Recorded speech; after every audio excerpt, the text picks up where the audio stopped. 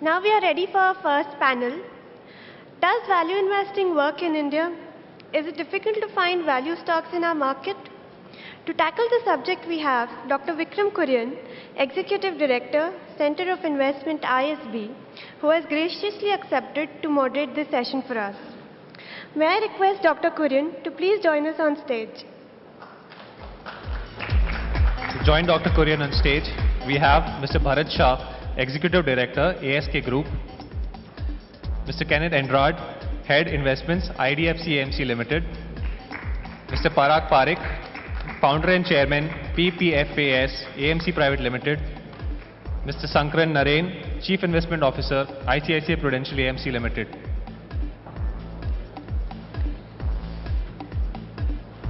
Thank you, gentlemen.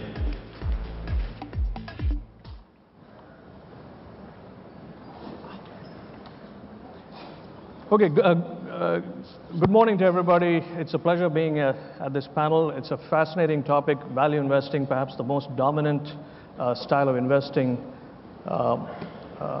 sort of practiced worldwide. The greatest compounders of capital claim to be value investors. It's a pleasure to be here. So we have a very, very distinguished panel here and long periods of experience. And so I'm going to get right into sort of value investing, if you will. So I'm going to pose the first question to Shankaran on my left. Shankaran, there are many, many different styles of value investing. You know, there's Graham and Dodd, sort of deep value. There's Warren Buffett, Moltz, long-term compounding. Howard Marks, right? What's the style that you've sort of come to now, and how has that evolved over time? Basically, over a period of time, you watch what you think is most appropriate from an institutional context in value investing. I went through a phase of trying to invest in low price to earning, low price to book stocks, and I realized that it works for 6 months in a 5-year period, where you get all your returns in 6 months, but the remaining 4.5 years doesn't turn out to be a good period.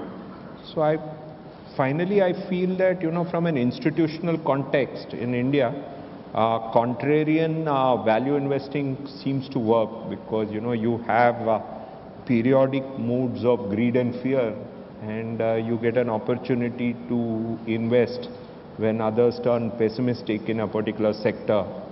And similarly, there are times when people get very positive on a sector and you get an opportunity to exit.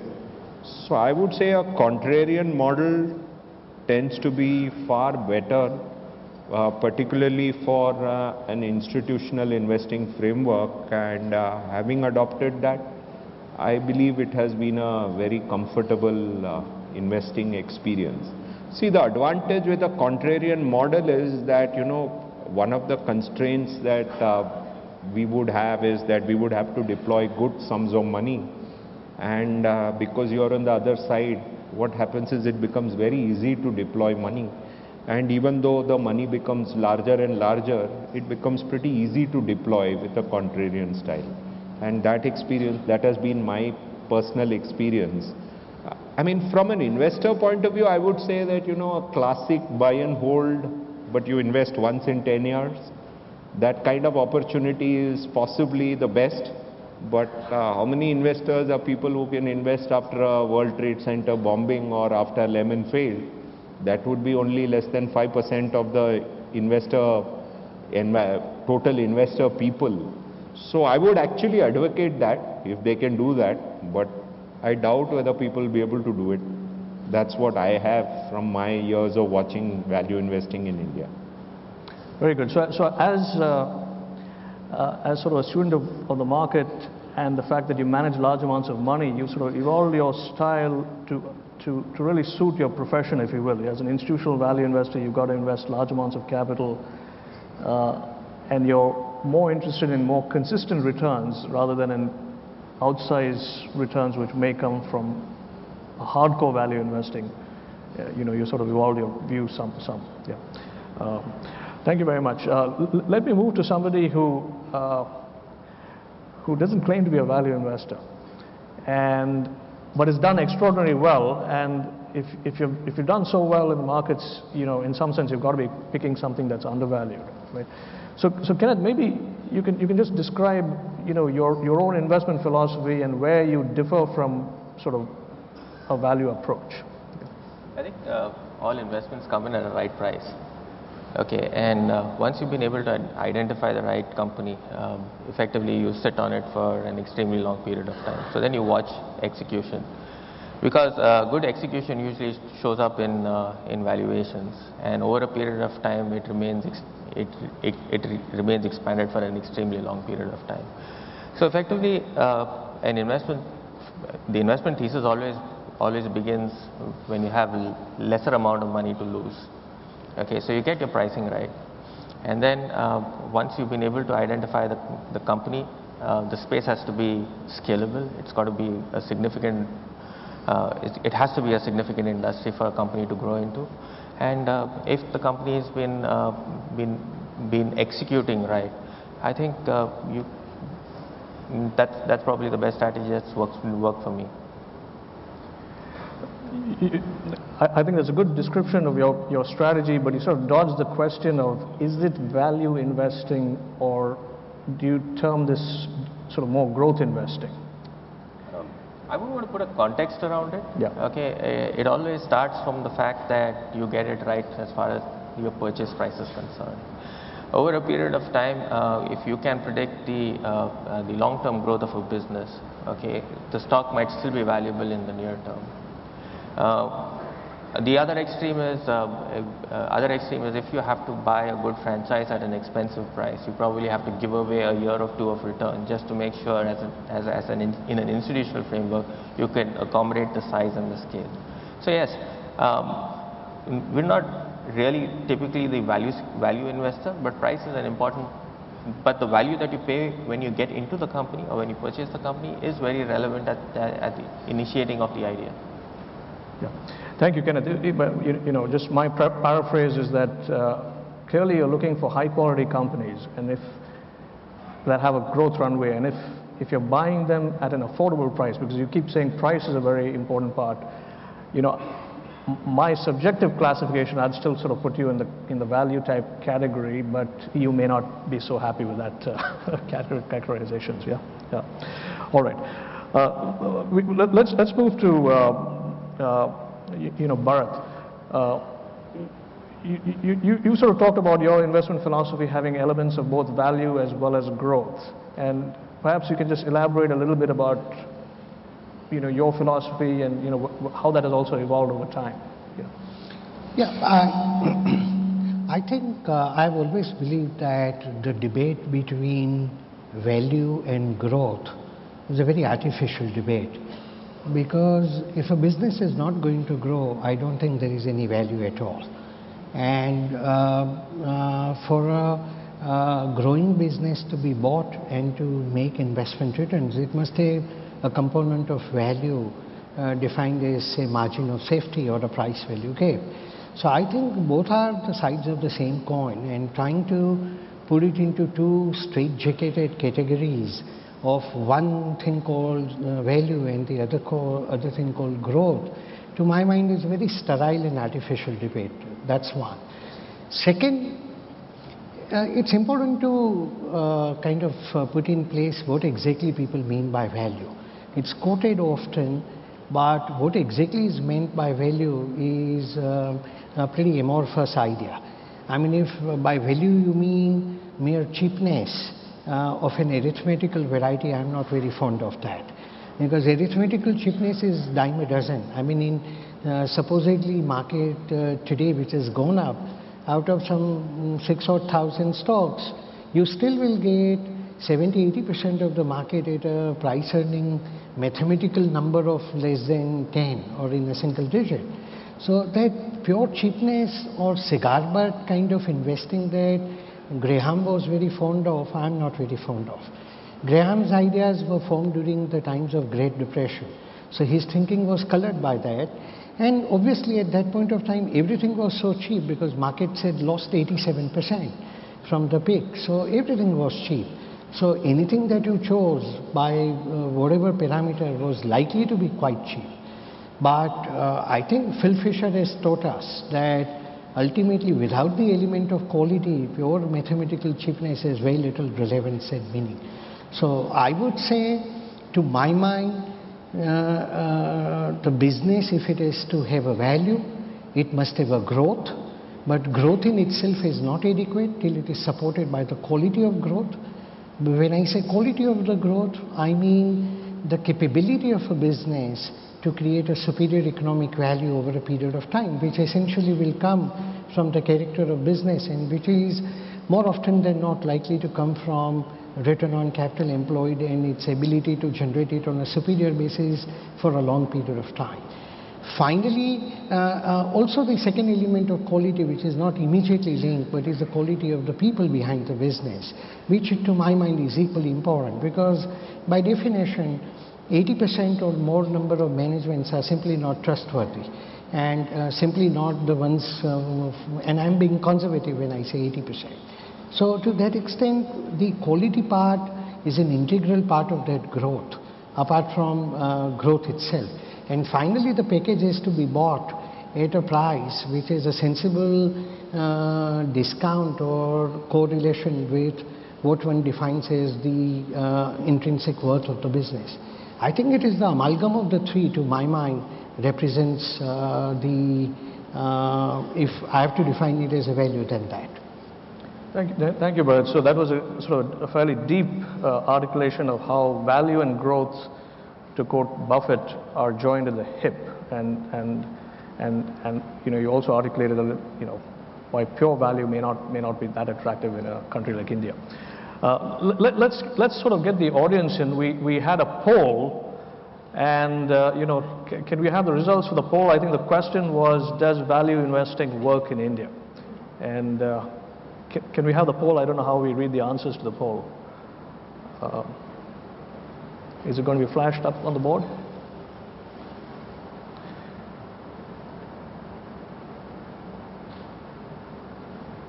The results are shocking. I mean, to me, shocking. I mean, that's a really good question. It'd be good to find out how many voted.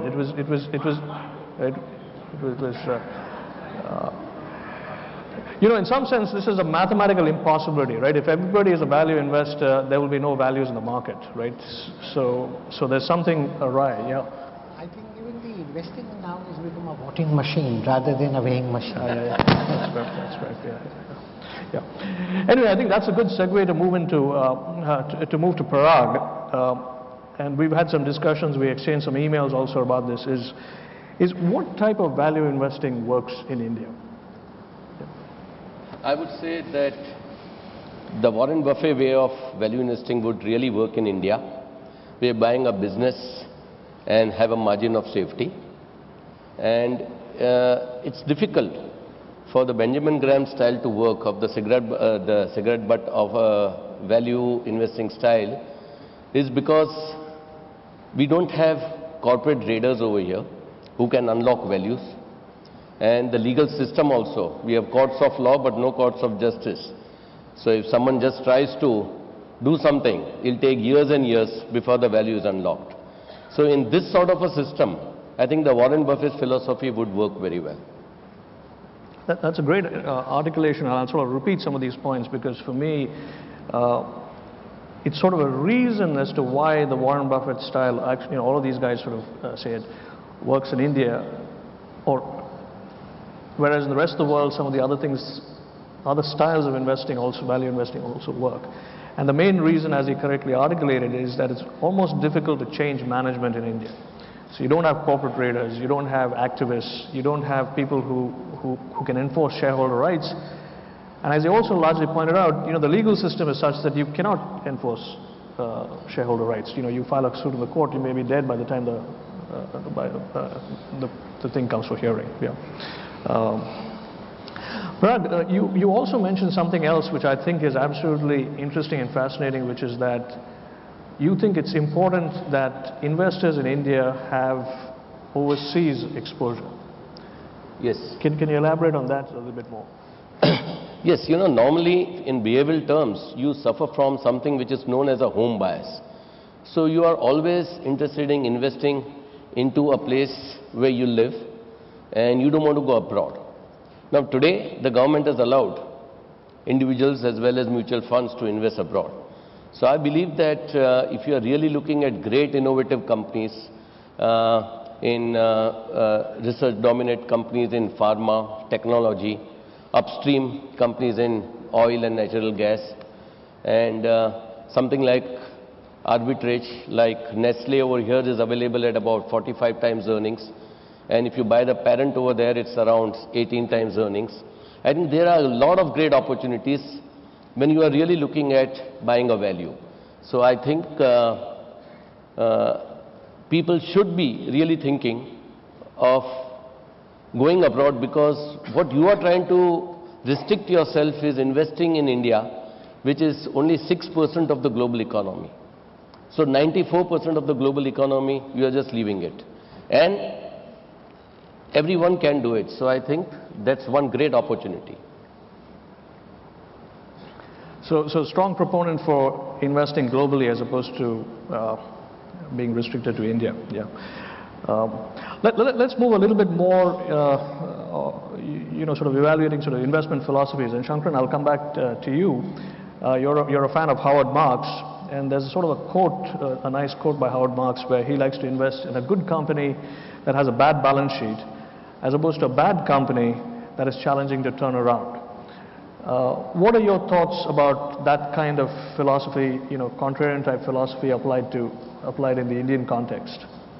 See, what I learned from Howard Marks is this basic theory of cycles, and I find it very fascinating when I see how things evolve, because there are periods of time, and for example, take an asset class like real estate.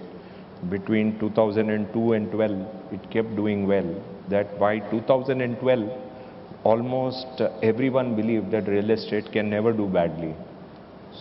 If you go to fixed income, between 2004 and 2014, for 10 years, fixed income has been a bad asset class. So people believe that how can fixed income do well?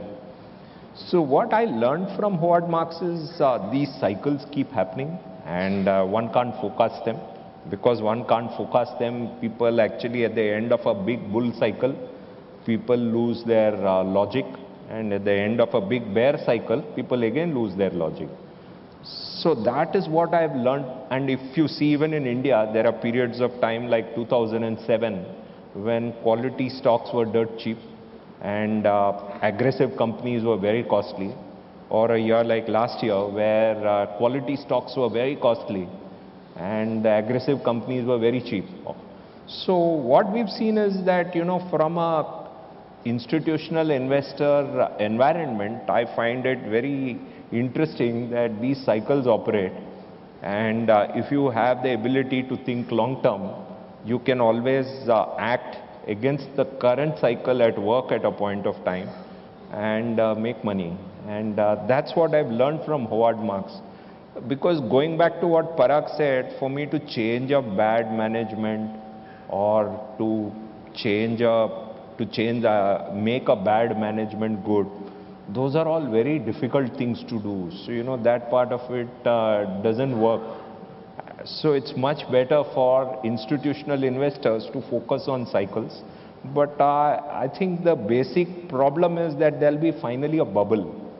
And maybe in 2018, at that point of time, how to ensure that the investor base realizes that there is a bubble and stays rational. That is going to be the real job, which I think today, when we are not in bubble, we can't talk about it. But when the bubble happens, how people will behave, that's going to be still fascinating for me.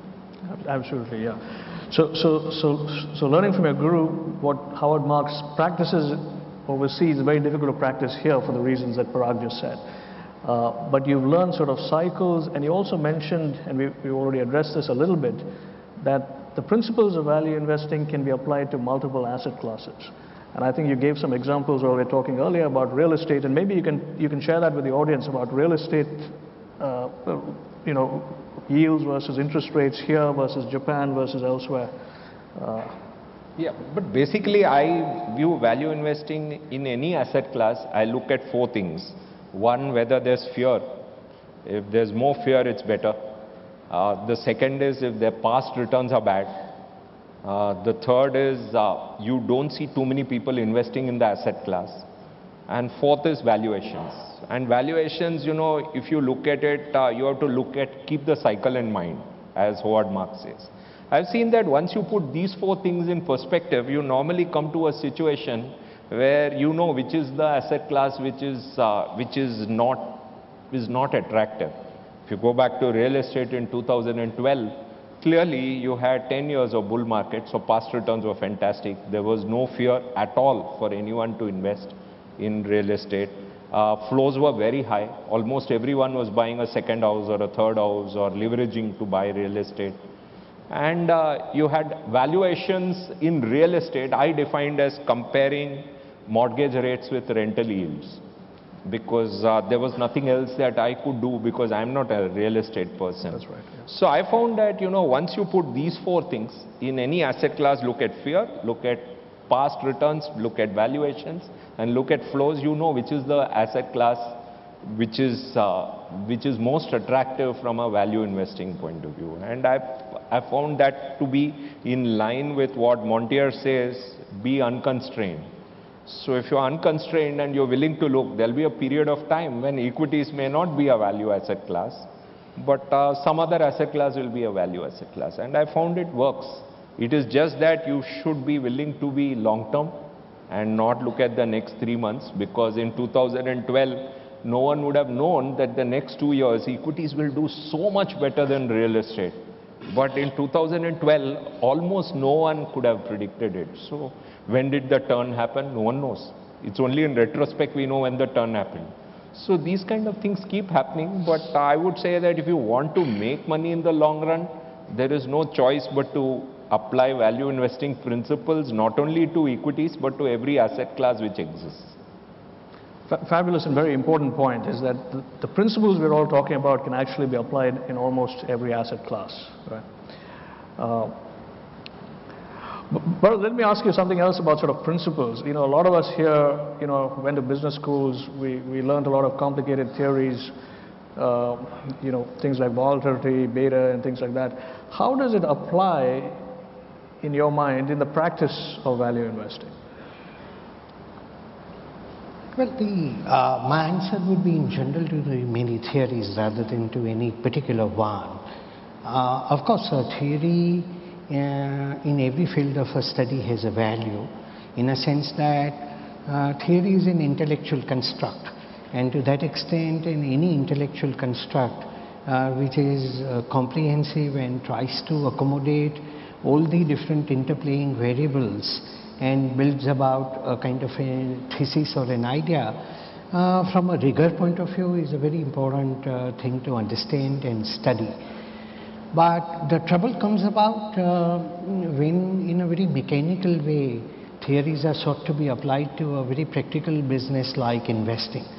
Because if it were to be so cut and dried, then those Bell Laboratory Nobel Prize winning physicists in 80s would have continuously done wonderfully well, but they did not. I mean, after initial hoorah and euphoria, all those very sophisticated, complicated models that they put into the machines, they worked for a while, and when it burst in a very, very bad way. And that included some 4 Nobel Prize winning guys simultaneously. So I think world lost some very fine physicists, and the investing world got some very bad investors actually. My general belief is that so many of these theories, honestly speaking, beyond the point, leave me a bit vacuous, because something like investing, while you need to understand the principles and the fundamental concepts, but it is the practicing of that which is at the core of a good sustained long-term results, which is why they keep saying again and again that investing is simple but not easy. It's simple to understand, but it's so difficult to practice. And it is the practice part when it is not built into the computation or understanding. A simple idea like behavioral pattern of the participants. If you can't take into account that idea, then you cannot practice the craft well. If you mechanically try to follow the idea of value is, so to say, cheapness, then again that's something which practice has shown again and again that it has failed. I mean, to give you one example, if you take last 15 years, Nestle has the lowest price earning multiple that Nestle has quoted in 15 years is 22 times. Now, if the lowest multiple in 15 years is 22 times, that should tell you something. That if you are defining the valuation as merely some mathematical number, it's more likely to be a honey trap than a reality. So I think many of the popular theories come, some acquire currency, some die a natural death because they fail the test of validation by the practice. Those which have intellectual rigor and practicality are the ones which go for long. But I am all for the practicing the craft of investing rather than into the grandeur of theory of everything in investing. Thank you. That's a very articulate description of the difference between academia and practice, and the reason why practice is so important and so different from academia. You know, Parag, you've mentioned something to the same effect in slightly different words, or sort of. I think the words you phrased was, you know, the law of God versus the law of man, right? Can you articulate those ideas a little further? Sure. Yeah. Whenever we're really looking at investing, first is you have to understand that you are buying a business and not a piece of paper which will tomorrow go up or down depending upon how the sentiment of the market moves. So when you are buying a business, the most important part is you got to understand how the system works. There are certain laws which are made by men, and these laws are changing always, and they are manipulative in nature. Like those laws which tell you you short and you make money, you do futures options, you make money, you give him an upfront commission and then you get more clients. These are all short-term manipulative tactics. On the other hand, there are laws which are made by God, and these are known as the universal principles. And one of the universal principles is the law of the farm. You cannot sow something today and reap tomorrow. A seed has to go through different seasons before it turns into a fully grown tree and starts giving fruits. So when you're really looking at value investing, it's boring. Like Naren mentioned, 4 or 5 years you will have to wait. So ultimately people want to follow value investing, but then they miss out on the waiting part. It's basically the waiting which is the most difficult part. You can learn all those things and invest. But unless you have a long-term view, like imagine you have to grow grass, every day you water it. You may not see something just coming up. It is going to be very boring, but in the long run, ultimately it's going to help you. Thank you. Just one small point. Yes. Sorry for that, but I mean, in the business schools, they teach you higher the risk, higher the return. And I've learned that in my MBA class too. But over a period of time, I realized how bunkum that idea is. Actually, it is in investing only if the risk is meaningfully low that you can hope to have a good return. By pursuing some bizarre risk is a definition for a recipe of good return is a very, very poor idea. But that's what the business schools teach you as a theory. And while it may apply probably to asset classes per se, some assets are more risky than the others, but within an asset, security selection within each asset class can only be lower risk and higher return rather than the other way around. Extraordinarily important point, you know, and again, how value investors differ from traditional sort of finance, even purveyors of asset allocation software like our sponsor today, that the difference between, risk is not necessarily volatility, is essentially what you're trying to make. Yeah. Let me move a little bit, shift gears back to somebody who's sort of a value investor in my mind, but he differs. But one of the advantages, Kenneth, or maybe your style of essentially looking for high quality companies, is you're able to avoid what we'd call sort of value traps. Is that a fair characterization of the way you approach? You will never get caught in a value trap. Would that be correct? Predominantly, it's a search for a good business. It's a search for a great business. It's a good business will get better. And in that entire process, we're not really into the discovery game of the business or incubating a business that will be good. So yes, in a certain way, businesses are mature. We don't buy it very cheap, or we don't pay a disproportionate amount of value for it. But the predictability of understanding the environment that it operates in, and the ability of the company or the management to actually execute into that environment is extremely critical. Great. Thank you. Now let me sort of ask sort of an open-ended question to everybody. Some of you are sort of institutional investors, managing very large amounts of money.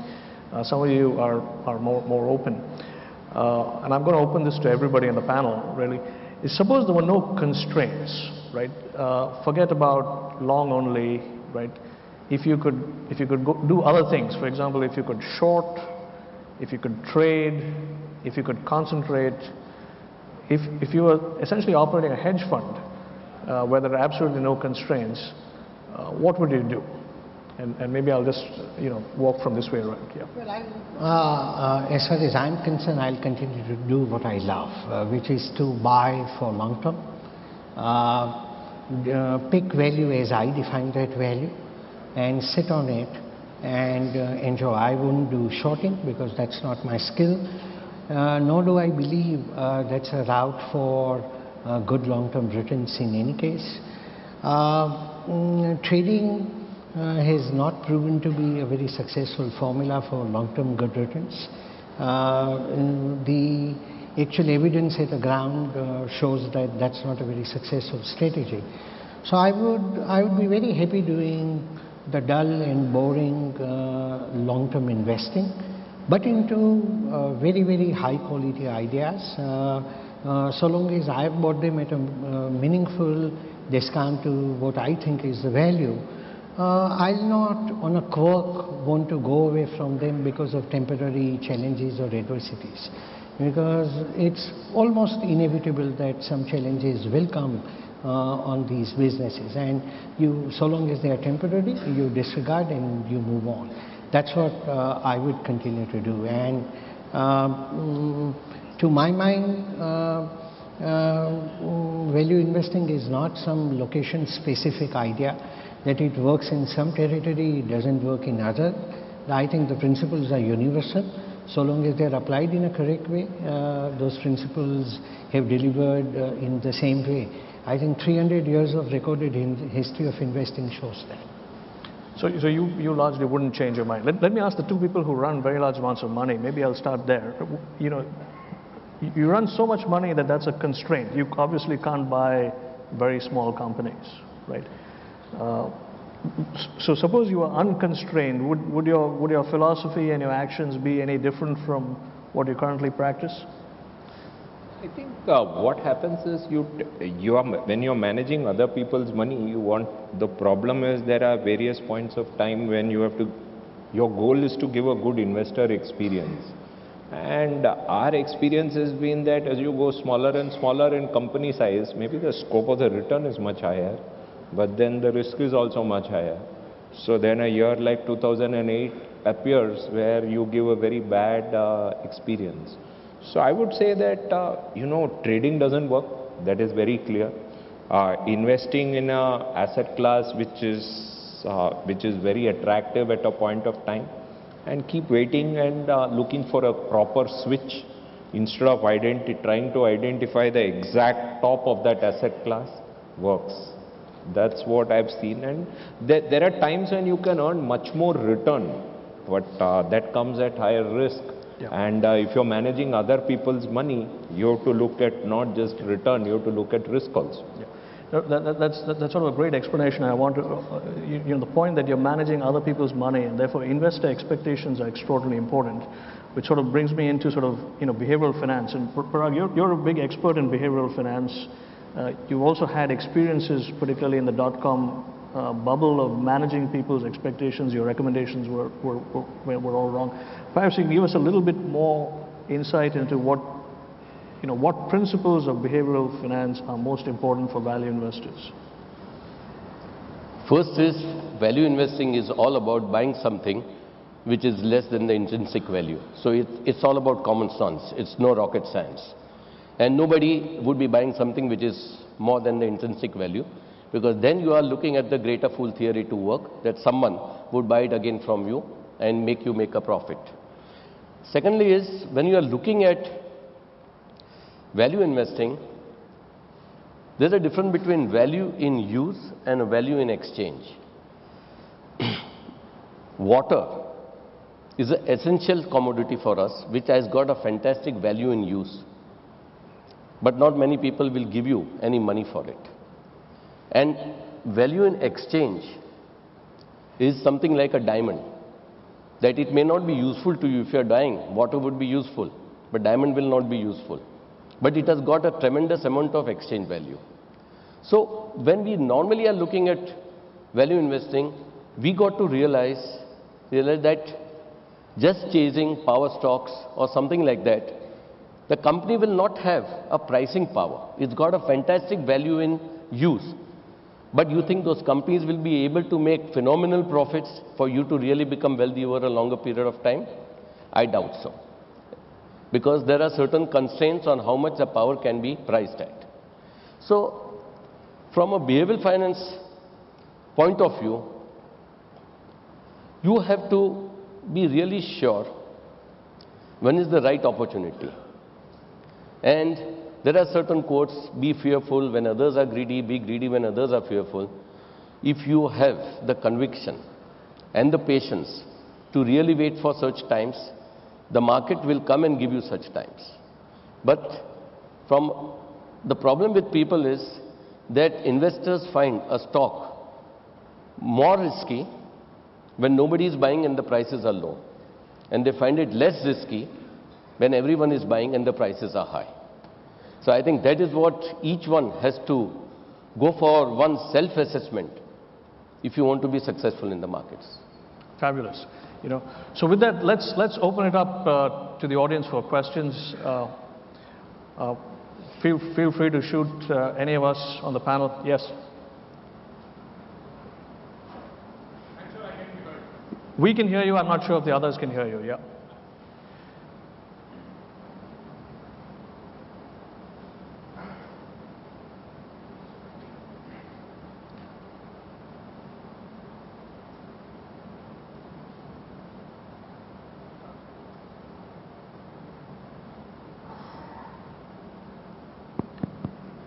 Hello. Okay. This is Deepak Khemani here. My question is this: you identified a value stock, and it's there in your value portfolio. At some point, it moves from a value stock to a growth stock. What do you do with it? Just get out of it because your value has been found, or you keep on continuing it, even though it's no longer a value stock? Anybody could take that question. Well, from my point of view, there are no compartments like this. There is no value pocket and there is a growth pocket. As I mentioned, both are like Siamese twins, and you need to have both in order for you to create economic value. And only if there is an economic value potential in a business that you can hope to have market returns or a market value. It will be inconceivable to expect that business doesn't create economic value, but yet you can have market returns. That's like buying a thin air. And it is equally inconceivable that there is a great amount of economic value being created but market somehow doesn't recognize and there is no market value creation. So neither of that happens, certainly not over a period of time. In a short run, any amount of craziness can prevail, but over a period of time, markets are extremely clinical and precise. I mean, the wisdom of the market on a long run is far, far higher than individual brightness and wisdom of the wisest man. So there is these artificial barriers and pockets is more a myth in the mind rather than a reality. Thank you, sir. Yes.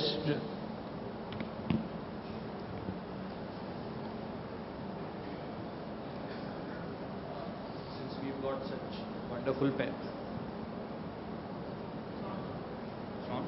Hello. I wouldn't like to miss such a wonderful opportunity where I can pick such great brains. So, you know, I mean, whenever we hear fund manager, the two most important term one hears is business and management. So here's a question for each of the panelists. What are the 4 parameters of a good business in your, as per your philosophy, and what are the 4 parameters of a good management? That will take forever. So we should, you know, let's maybe start with a good business, since Kenneth is probably the, you know, that's part of his art of craft. Yeah. I think it all boils down to the fact that the company has been efficient using capital. Okay, one of the parameters that we use to put portfolios together is we quite away from an industry constraint. Our primary focus is to buy capital efficiency, irrespective of where irrespective of which industry it comes out of. So I think that's essentially what drives us to put together a portfolio of high quality businesses. Okay, let's shift to management, and we've discussed this. Maybe you talk about management, because yeah. I think it's one of the biggest challenges in India, that you are going to be a minority shareholder and you have to go to a credible management who really treats its minority shareholders well. So if I were to list 4 things, it would be business which I would be able to understand and which is simple to understand, run by a credible management, businesses which would have strong moats around it, and also a pricing power. I would look at it that way. I would say on the management, Phil Fisher has described it beautifully. Holy grail of any good management is a long-term, superior, sustainable return on equity. Thank you very much, and in the interest of keeping this conference on time, I'm going to actually wrap this session up. But thank you all panelists, and thank you for the audience. It's been a pleasure.